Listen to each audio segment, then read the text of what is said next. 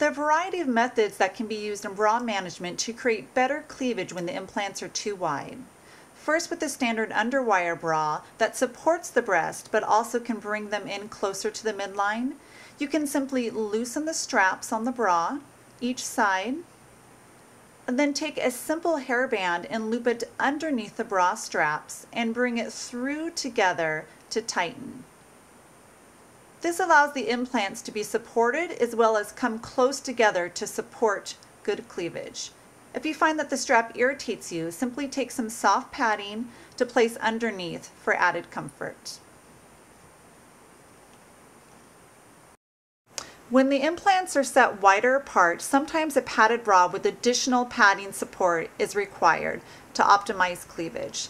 Simply get additional padding and place it on the sides of the bra to help push the implants in closer together, as well as having padded support underneath the breast as well to push the implants up. Both of these padding methods, in conjunction with the bra strap converter, provides maximum support. Just simply get the hairband, put it underneath the bra straps,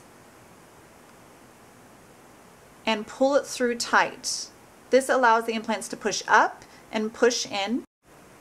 You can also lower the bra strap converter a little bit down closer to the chest to create even more of tighter cleavage. All of these methods with additional padding and the converter give the wider set implants the best chance for enhanced cleavage.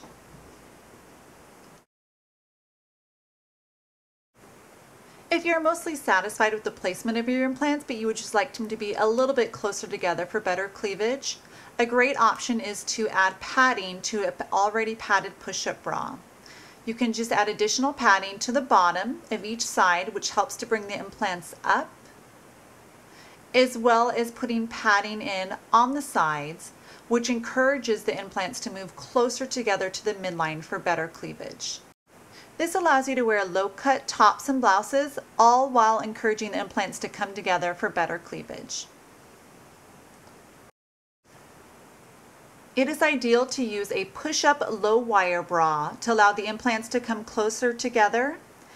A push-up high wire bra is not ideal to achieve the result that you are looking for. There are times when we still want the implants to be able to drop down and also bring them closer together at the same time. In this situation, a non-support sports bra is best. You can simply cut the band, which releases the tension, and it has a loose bottom, allowing the implants to be able to still drop down.